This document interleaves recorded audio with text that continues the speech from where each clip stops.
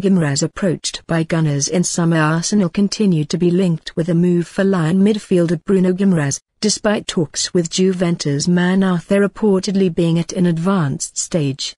Guimaraes is targeting a move to the Premier League, but only after helping Lyon to a Ligue 1 title. He revealed to Globo via GFFN back in August 2021, "Arsenal approached my agent, but there was no offer.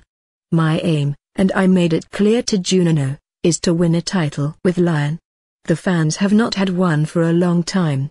We have the Coupe de France, the Europa League and the League. It is difficult with the level that PSG are at, but anything can happen.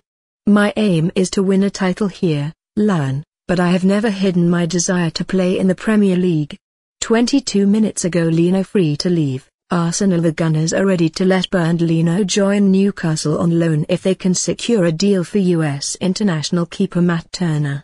Leno is eager to kickstart his career after losing his number one status to Aaron Ramsdale at the Emirates this season. And manager Mikel Arteta is not going to stand in the way of his departure once a replacement backup has been signed.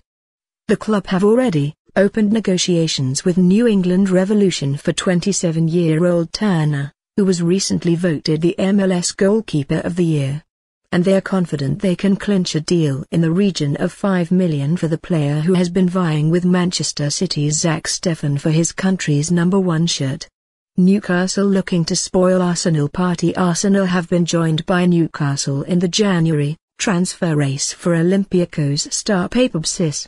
Cisse has been previously linked with the Gunners, as well as Everton, Leicester and Liverpool following a series of standout performances for the Piraeus outfit throughout the years.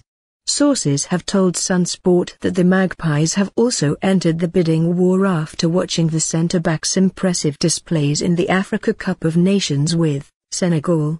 The Toon have held talks with the 26-year-old's agent and want to complete the deal during the January transfer window.